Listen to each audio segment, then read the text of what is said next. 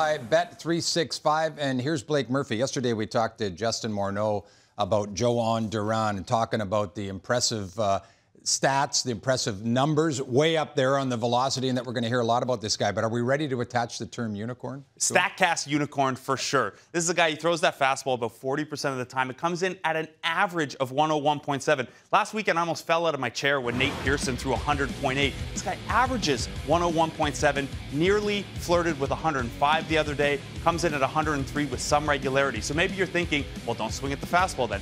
Also has a 100-mile-an-hour splitter and an 88-mile-an-hour curveball that, oh, by the way, that curveball has the highest swing and miss rate of any of his pitches.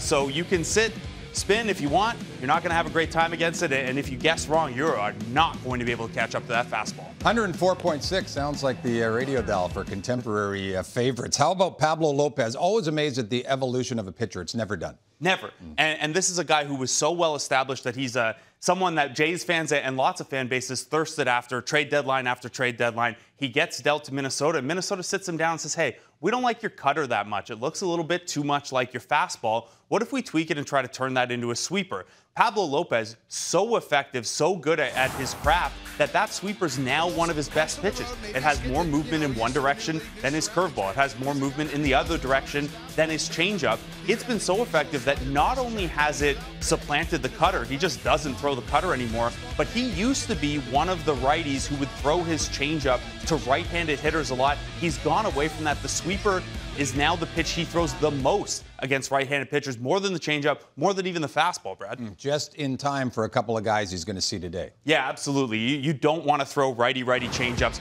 to Bo Bichette or Matt Chapman, really. Alejandro Kirk as well hits really well against him. He's, of course, not in the lineup today. But Bichette and Chapman have done a ton of damage facing righty changeups over the last 2 years. Now, against those slider and sweepery slider types, Bo Bichette can do some long damage on it. He hit his 12th home run of the last couple years off a slider yesterday.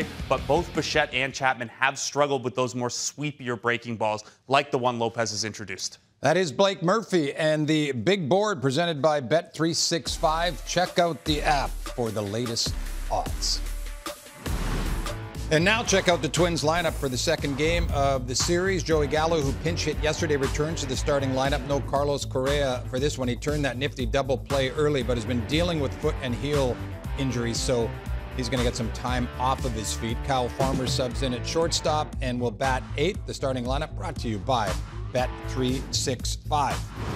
When we come back, he was once the Blue Jays' top prospect, felled by injuries, but now excelling in a new role. We hear from and discuss the man who lights up the radar gun for the Blue Jays, Nate Pearson, next on Blue Jays Central.